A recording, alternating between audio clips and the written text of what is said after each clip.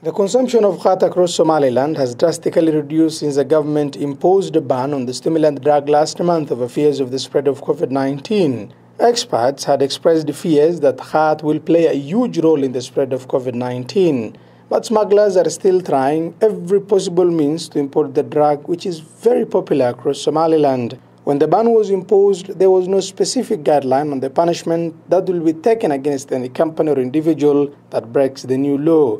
The main opposition party, Waddani, today said recent incidents indicate that Somaliland is sliding into a dictatorship. The Secretary General of Waddani Party, Hussein, says the police have no authority to take over private property. taa macnaheedu laakiin maaha in xanuunka loo isticmaalo oo loo adeegsado in dadka shacbiga dhibaato loogu geysto. We should not be using the pandemic as a gateway to further intimidations and illegal arrests. We know that vehicles owned by cat traders have been illegally taken over by the police. The decision was illegal. The Constitution doesn't allow such action to be taken. Cat is not categorized as a drug in Somaliland. It has been stopped temporarily because of COVID-19, just like other measures that has been taken by the government.